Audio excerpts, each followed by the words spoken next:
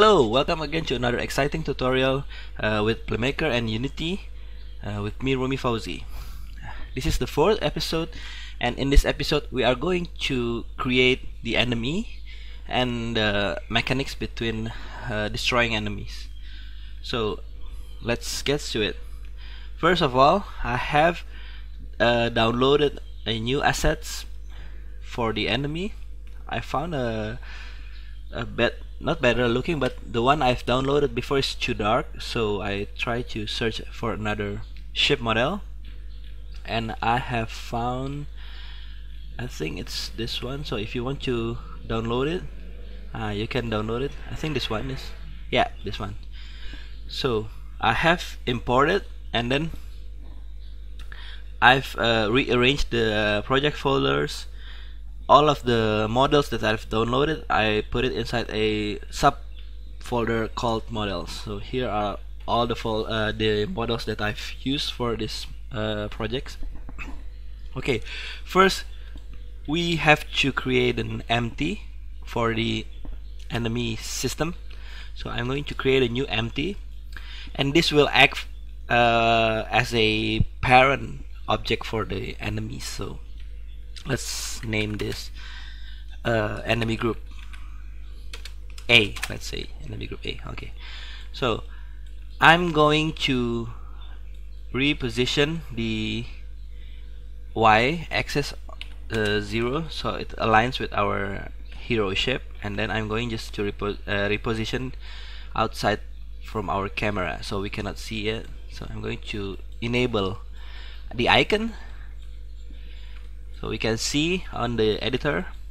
So, okay, just press gizmo. Okay, so it's already outside from our camera view. Here we can see it.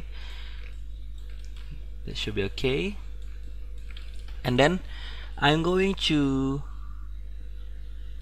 drag the model that we have created before, but first I think the prefab is broken. We cannot see the mesh. So I'm just going to drag this first, and then I'm going to change the model here. I'm just going to drag the meshes. So this is Canon. So let's search for the Canon low, and we can drag this model. Okay, or we can just browse it from here. Search for Canon low, and then for the engine trails, just search for the engine trails. So where is it? Engine trails. And for the fighter low, just search for the fighter low. Okay, so that's our enemy ship, and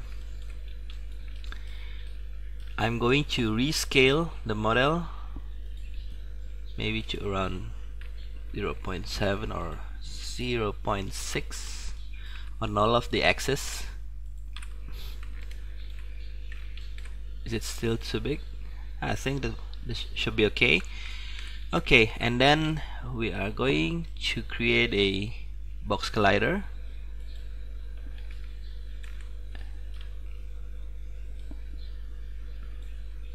and make a bigger size, just enough to encompasses the model.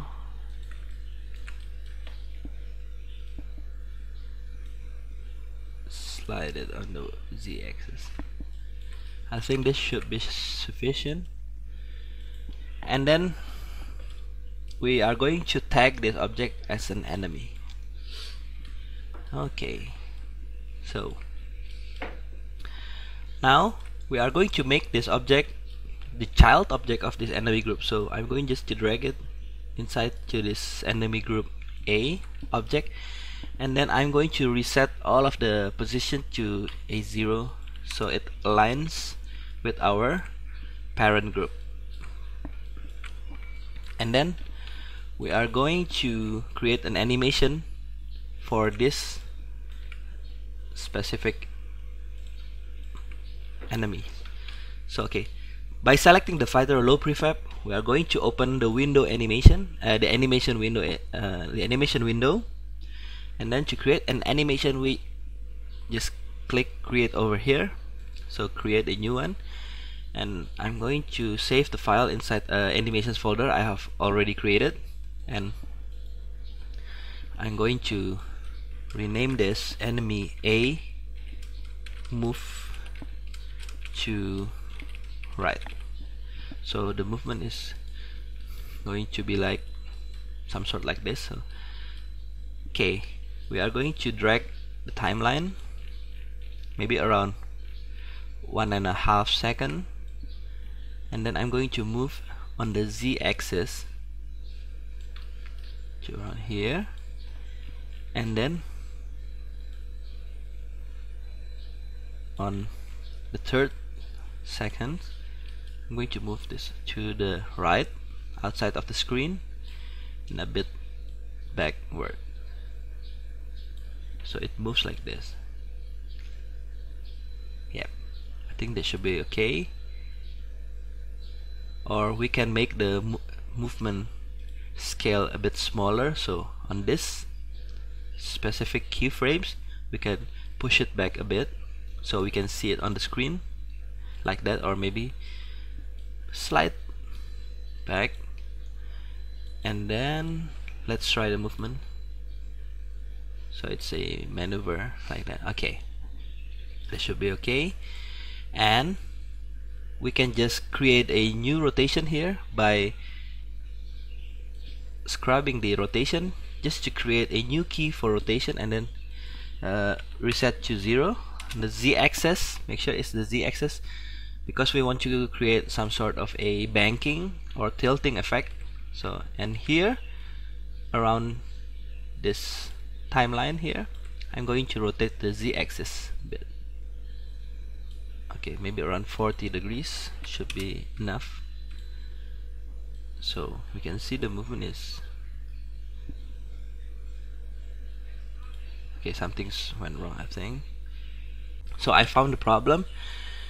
The problem is the y-axis somehow gets animated between the keys. So it's exactly it have the same value on both of the first 2 keys, but in between there's some sort of interpolation, so it gives this funny movement. So we can just expand the rotation keys, and I'm going to delete the 2nd key and the 3rd key for the only the y-axis. So now it will keep straight and it will bank as it moves to the left. Okay, so now next we are going to create an FSM for the enemy group. So enemy group will handle when to launch the child. So we are going to create a new FSM, and this the FSM are going to be named maybe enemy group enabler. So the first is we can do it like this. So we can create a couple of child below it, and we can just disable all of the child by unchecking this radio box here, checkbox. And under the enemy group we can just add a get next child, and here we need to create a new game object variable current child, and I think num child integer. We need to create another variable of type integer, and I'm going to call this num child, so the number of children. And first we are going to get the next child, I think, and I'm going to store the next child to current child, and we are going to create a new event called launch child and check child. So launch child is basically for enabling the first the next child, and then I'm going to create a new state, and I'm going to connect the launch child to the state. And for the GexNet child, I'm going to set the loop event to launch child, and then I'm going to add a here. I'm going to add a activate game object on the second state, and then I'm going to specify a game object and use variables. So we are going to enable the current child, and after activating the current child, we are going to wait for a while before going back to the first state. So let's just add a wait action, and then I'm going to change it to a very small value, around 0.2 seconds, so it delays a bit between enabling the next child. And I'm going to add a transition finish, and then for the finish event, I'm going to set to finish and go back to the first.